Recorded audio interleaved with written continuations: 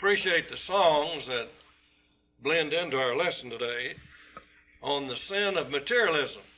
We might even call it the challenge of materialism. A lot of people do not understand what a grievous blunder this emphasis in life really is. The Lord willing, tonight our lesson will be 8 incentives for heaven. Read chapters 4 and 6 of Hebrews, and you'll be ready for that which has already been outlined in the Bible. The best sermon outlines are already in the Bible. We just need to find them and let the Bible do the talking. When I come again in a couple of weeks, the Lord willing, in the Bible class, and before we have our assembly worship, and I'm saying this so every one of you will come back and be with us on this, I'm going to discuss the 400 silent years between Malachi and Matthew. Why did Jesus come when he came? Why was it the fullness of time, Galatians 4:4, in due time, Romans 5:6, when Jesus came? Why didn't he come earlier or later? There is a precision-honed reason, and we'll be discussing that bridge that spans the close of Malachi in the Old Testament with the opening of the New Testament and the coming of Christ. I believe it's the most essential, overlooked lesson in Bible study, and a lot of people are missing this tie-in and thus miss some of the points of the New Testament. Did you know there's some New Testament verses you cannot understand if you don't study this period? If I can prove that, you'll see the importance of it, won't you? You won't say, I don't like history. In John 10, we read it was the Feast of Dedication. You'll never read of that feast in the 39 Old Testament books. And here's a verse that we're expected to understand when we read the New Testament. But we have to study that. There are several things that you do not understand in the New Testament, even specific verses, if you haven't learned this lesson. So I hope I've excited your interest and curiosity that you'll come and be with us 2 weeks from today when we return. The sin of materialism. Perhaps we could use the word hedonism, not heathenism, but hedonism, the playboy philosophy, that which panders to the flesh. Carnality, Romans 8:6, to be carnally minded is death, to be spiritually minded is life and peace. The word carnival came from the background meaning of that word in Romans 8:6. We could call this secularism, the opposite of spirituality. We could call it mundane matters, known as mammon in the New Testament. You cannot serve God and mammon. Jesus said, what shall it profit a man if he gain the whole world and lose his own soul? Or what will a man give in exchange for his soul? Mark 8:36 and 37. Our Lord said, do not fear him who is able to destroy the body, but is not able to kill the soul, but rather fear him who is able to destroy both body and soul in hell.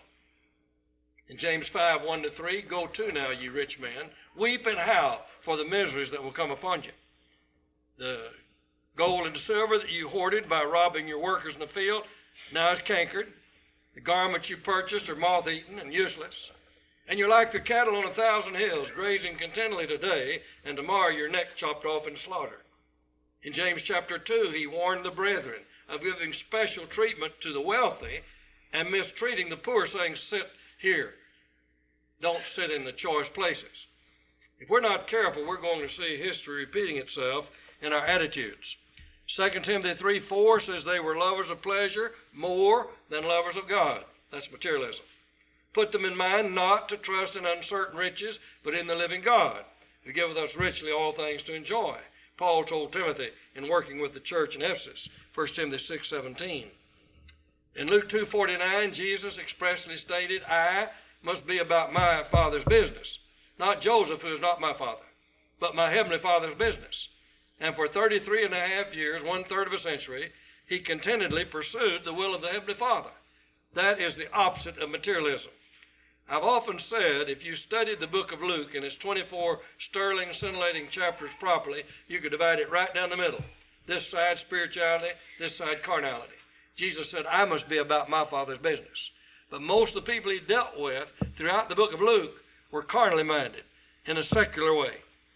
When I first began preaching in those little blue song books that the Gospel Advocate put out, that Brother L.O. Sanderson was the editor of, and still one of my favorite song books, about like so, it had plenty of songs in it.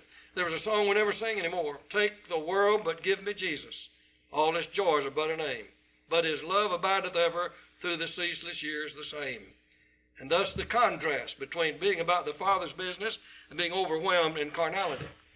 Over in the little town of Golden, a little village now outside Mineola, our brother who wrote the songs, Brother Tedley, many of the songs, and wrote the song we were just singing and the one we're going to sing for the exhortation, sat on the front steps of a little church building that's now crumbling into dust, and at the sunset evening hour wrote, "Earth holds no treasures, but perish with using, however precious they be." 1934. The Depression had overwhelmed his pocketbook, as so many others. He had day old scrap bread and red beans and water gravy like I did, but we all made it through all right. But earth holds no treasures. Why should I long for this world and its sorrows? Contrast between earthly problems and eternal verities. But if you want to read the greatest, the classic passage on materialism and its woefulness, read Ecclesiastes chapter 2. Most of us have become familiar with the last two verses in that book. In Ecclesiastes 2, 1-11, the wealthiest man per square inch who ever lived said, "Whatever mine eyes saw that I coveted, that I desired, that I wanted, I purchased. I made it my own. Now I look on all that my hands had labored to do. And I say, vanity and vexation of spirit, a striving after the wind. There's no profit under the sun." And if anyone knew the woes of a wealthy man who put his trust in uncertain riches, Solomon did. And so the book closes. Let us hear the conclusion of the whole matter. Fear God and keep his commandments. This is the whole duty of man. For God shall bring every work into judgment, every secret thing, whether it be good or bad. In Proverbs 11, Solomon wrote, inspired by the Holy Spirit, in verses 4 and 8, "Riches profit not in the day of God's wrath." Toward the end of the Bible, in Revelation 18:17, "In 1 hour so great riches has come to naught." One modern speech translation says, "In 1 moment." Whether it's 1 moment or 1 hour, all wealth will be consumed.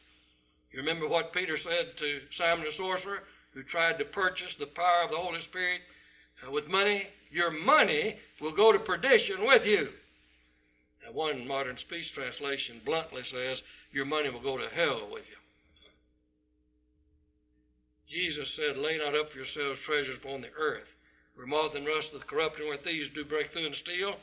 Lay up for yourselves treasures in heaven, where neither moth nor rust doth consume, and where thieves do not break through and steal. For where your treasure is, there will your heart be also." I heard of a fellow up in Oklahoma many, many years ago, plowing in a widow's field. She must have been the ugliest woman in Oklahoma and had 8 kids. And he was plowing out there, and he turned up something with the plow. It looked like gold. And he had a dilemma. He's going to have to hurry up and fall in love with her, propose to her, and marry her, and inherit all that gold. And he worked at it and finally accomplished it. And on the way home from the wedding, she turned and started laughing. He knew something was wrong. She said, "I took that to the assayer's office, and it was fool's gold." He knew what fool meant.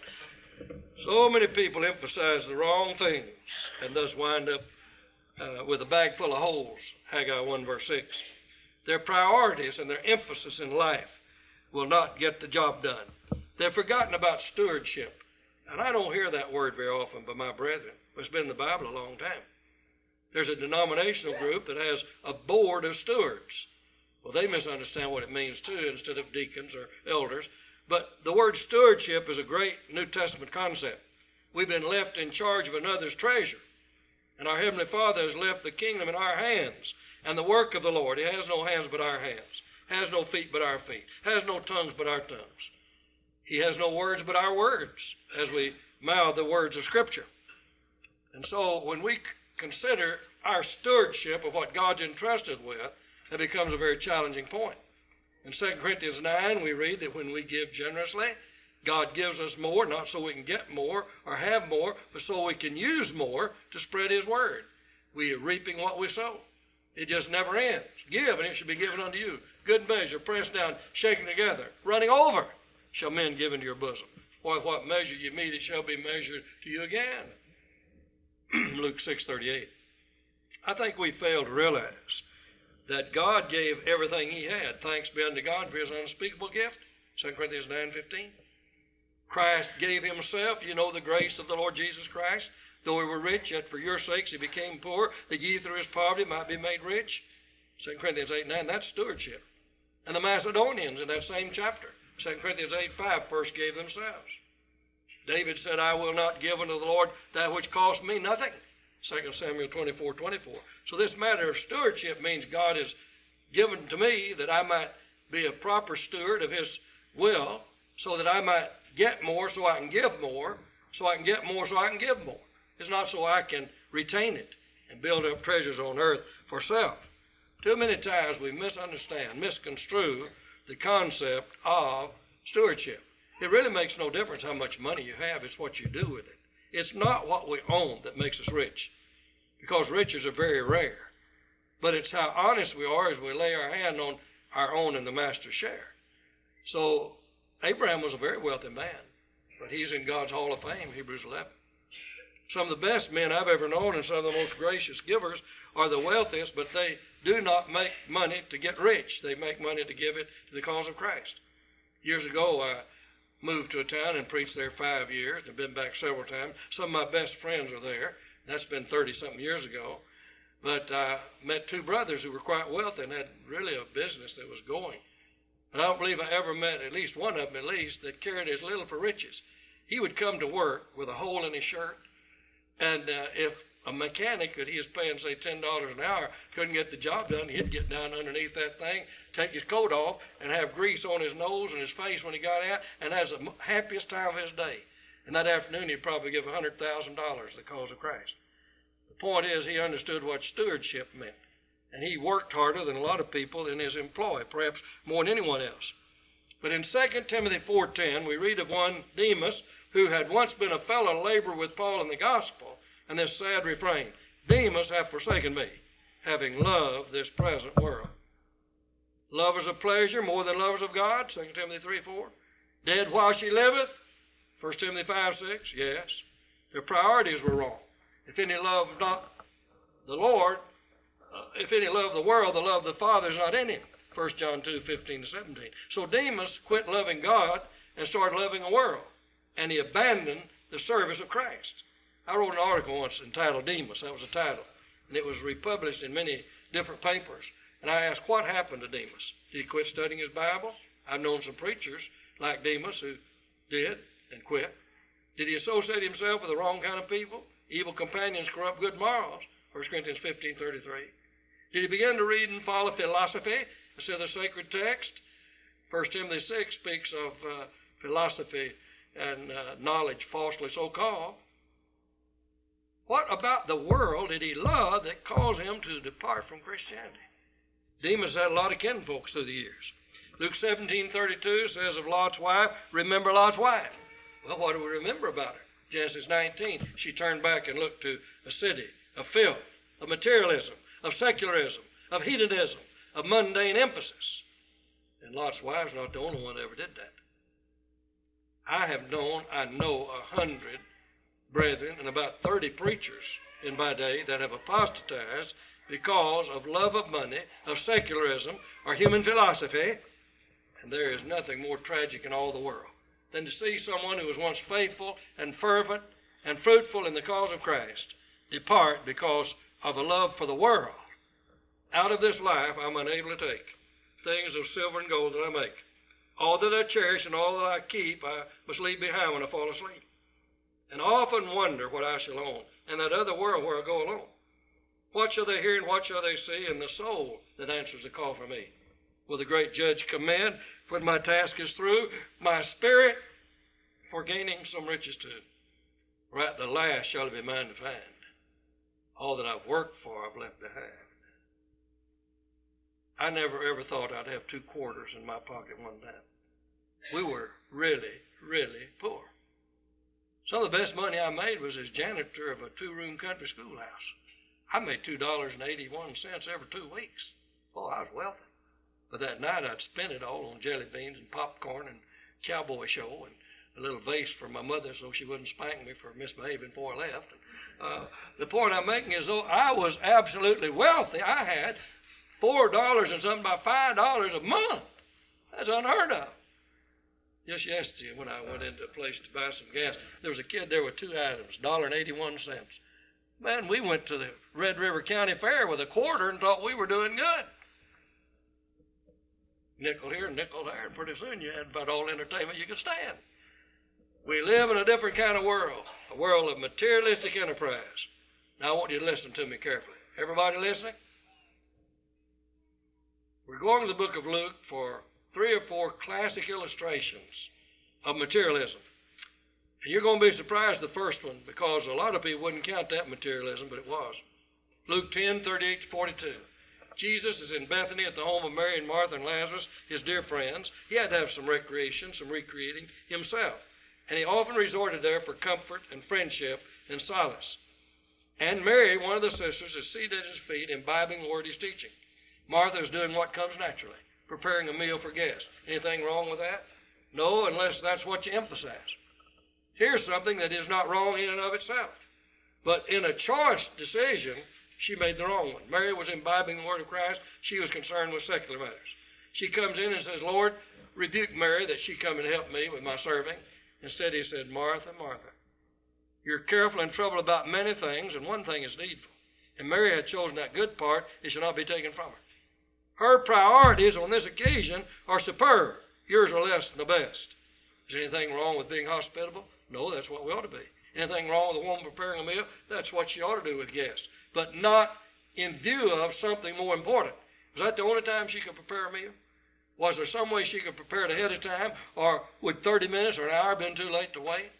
The point is, she's like some that I've known that if they're having someone over for lunch, they miss Bible study on Sunday morning. Priority system is wrong. We need to stop and think about what we emphasize. And too many times we fail to understand that when Jesus taught the 2 little cameo parables of the pearl of great price and the hid treasure, in Matthew 13, verses 44 and 45, he was simply saying the Jews were looking for the Messiah, and when they found him, they gave up everything they had to possess him. Those who left Judaism became Christians. The other represents the Gentiles who were not looking for the Messiah, but stumbled upon him, and they had to do the same thing the Jews did, give up everything they had to possess him.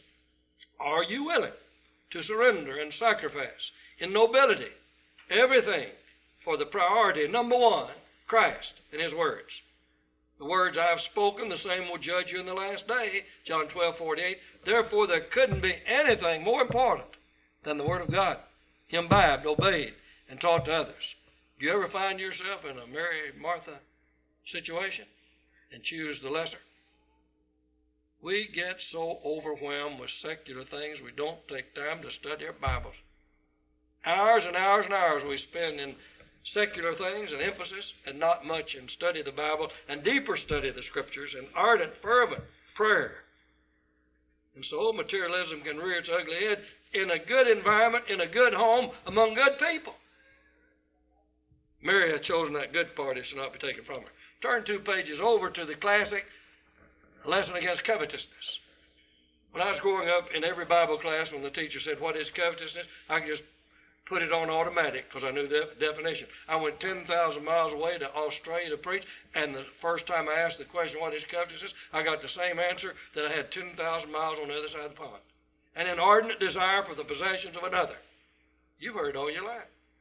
But when Jesus rebuked covetousness, he talked about a man who coveted his own goods.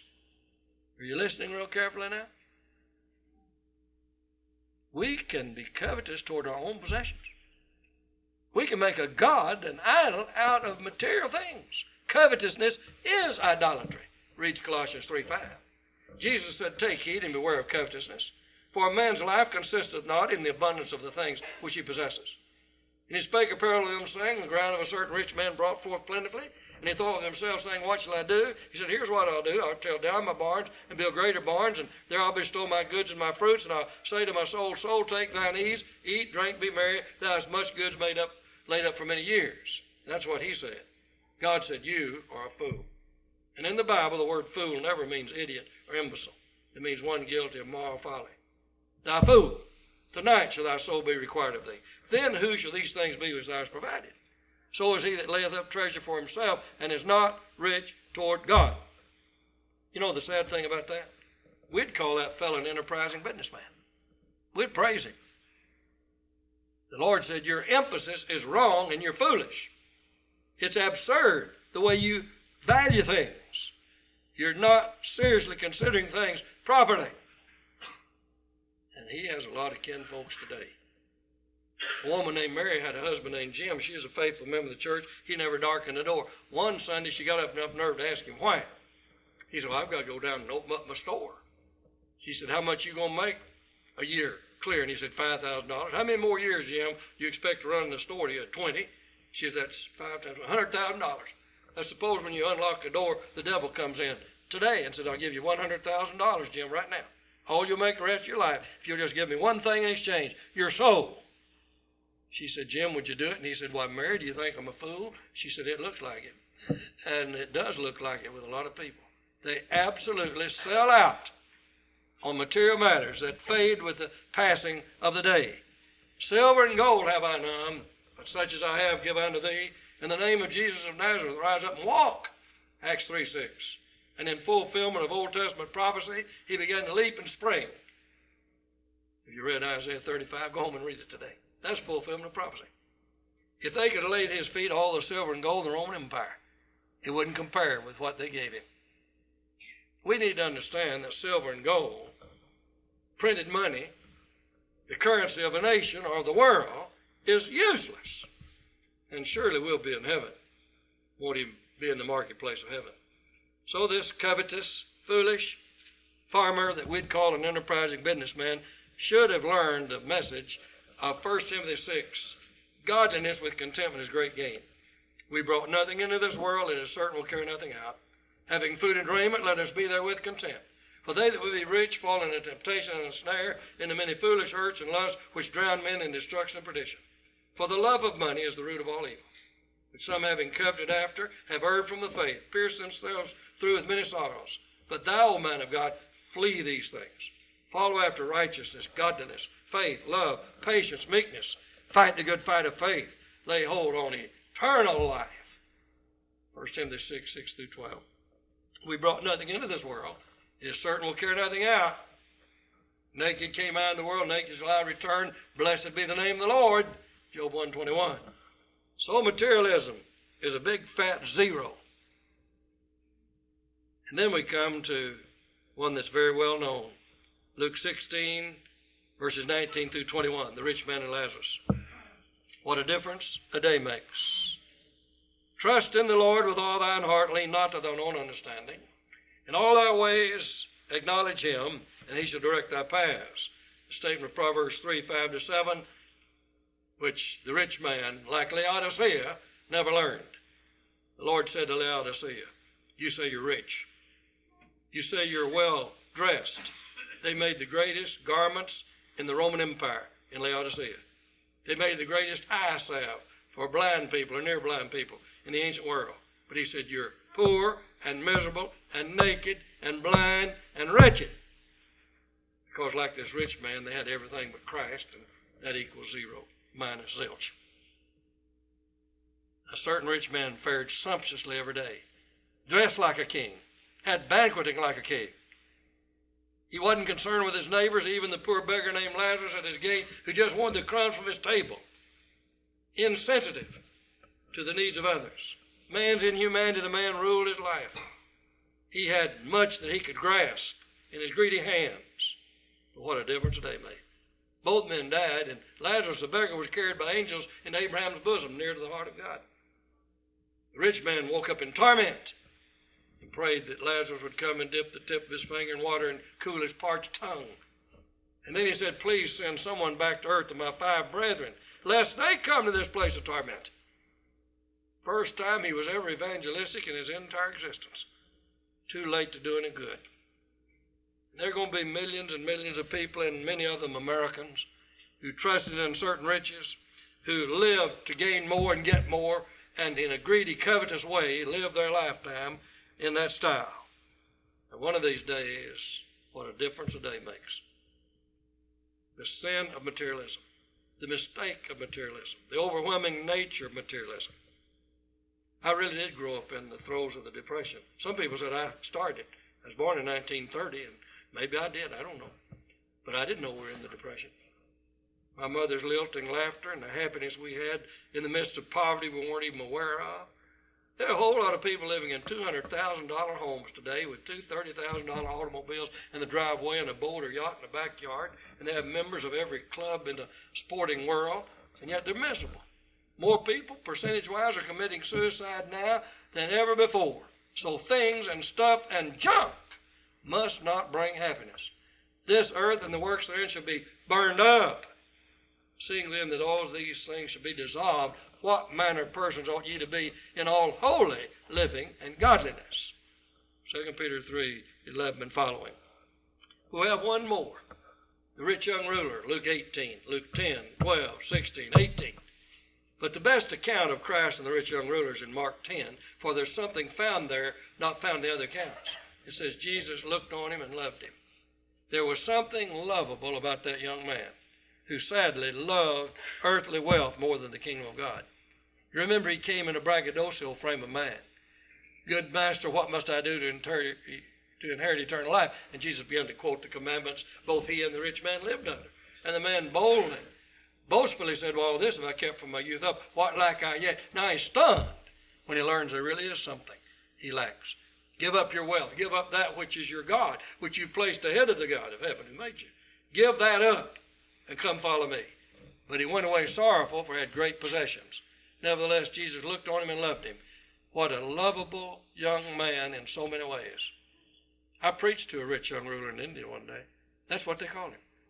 Under a tent, in the rain, in southern India, very cold at night. I taught the men in the school of preaching and men who had come from many miles away all day long for 8 days. And at night I preached under a crude tent. Didn't have flaps on, just a top on it. And it was raining and very cold. But I looked out there and there was a fellow dressed so much better than anyone else, and he came in an automobile, the only one out there. They said, that's the rich young ruler from that village over the mountain there. He listened as very few people have ever preached to did, and afterwards came up and thanked me. Said he wanted to study more. I said, these brethren here at Mount Zion, that's the name of the place, will study with you any day, and they live here. I'll be going back pretty soon. And you could tell by his clothing, he was just by far the wealthiest man in that area. But here, there was something about him I couldn't keep from liking. He had that intense look in his eyes while I was preaching, and afterwards you could tell he really meant it when he shook my hand and looked me in the face and said he's going to continue to study. I hope someday I hear that he obeyed the truth. Did you know there's a legend that says this rich young ruler later came back and served the Lord, and his name was Barnabas, who had land and sold it and laid the proceeds at the apostles' feet to make distribution to saints? Read Acts chapter 4. I hope we find out in the day of judgment that's true. He wouldn't be the only one challenged to give up materialistic pursuits to serve God. I don't care whether you have 50 cents, $1.50, or $1.5 million. The principle is still the same.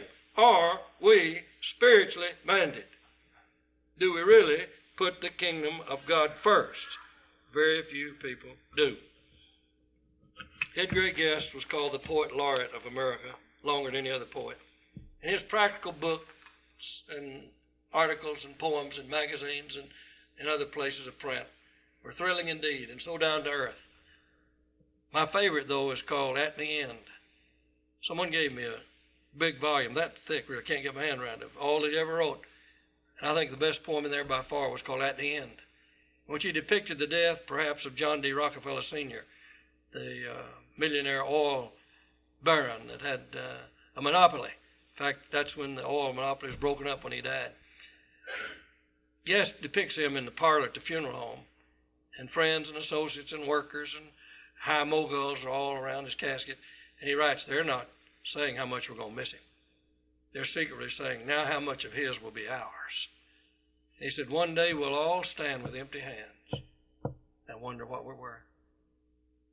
And how very, very true that is. It'd be better to live in a tent and die in Christ than to live in a mansion on Nob Hill and be lost.